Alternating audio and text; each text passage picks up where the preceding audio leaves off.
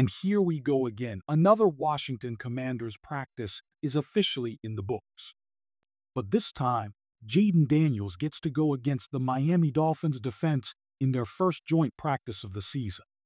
In this video, we're going to break down all the news, notes, highlights, and observations from Jayden Daniels, looking absolutely like a beast out there. Additionally, some other players are really starting to position themselves to potentially break out this season. We're going to break it all down now. I do want to give a disclaimer.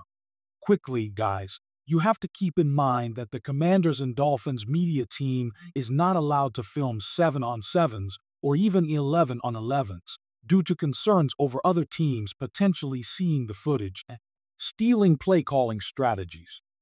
So they're not able to show that. I don't have any footage for you in terms of that, but we do have a ton of news and notes from today's practice, so make sure you stay tuned for that.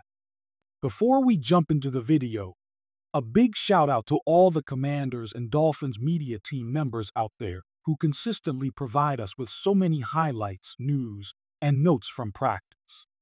Today, it feels like we were at practice because of all the news and notes we've gathered.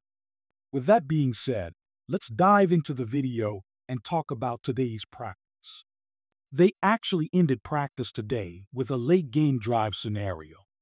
The first play involved a Terry McLaurin slip and a Kendall Fuller interception. If it wasn't for the slip, it probably would have been a completion.